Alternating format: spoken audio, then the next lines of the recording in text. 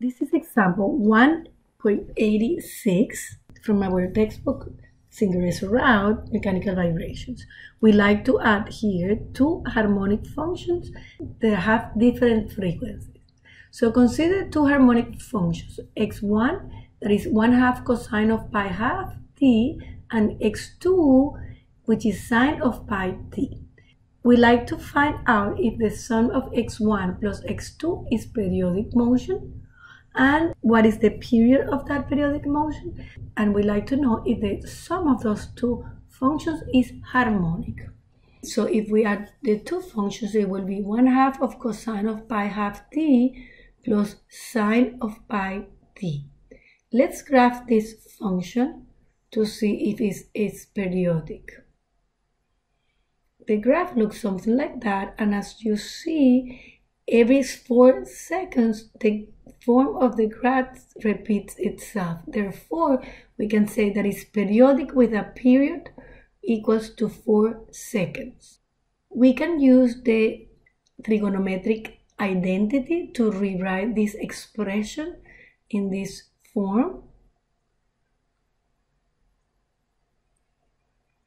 Sine of pi t can be written as 2 sine pi half t cosine pi half t.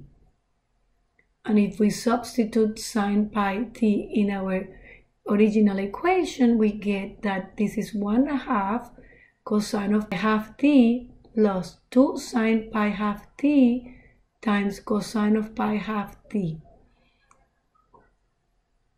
Cosine of pi half t is in both terms, therefore we can take it out and we can write 1/2 pi half t that multiplies 1 plus 4 sine pi half t. So this is another way to write the same equation as the one above.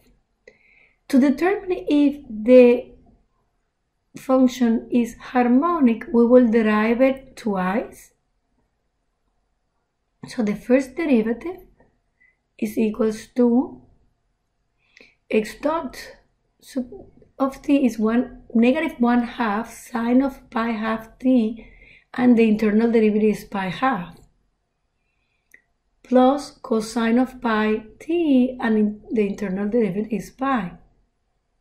If I derive this expression again, I get 1/2 cosine of pi half t, and the internal derivative is pi half, so I have pi half squared.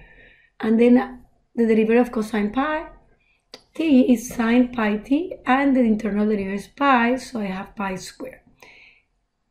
I can write this expression as pi squared that multiplies 1/8 cosine of pi half t plus sine pi t. As you see, this expression in the bracket is not exactly the same as the original one because we have this 1/8.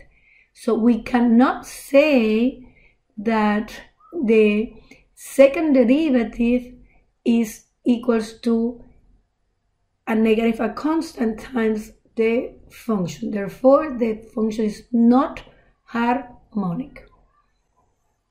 So the second derivative is not a constant times the initial function.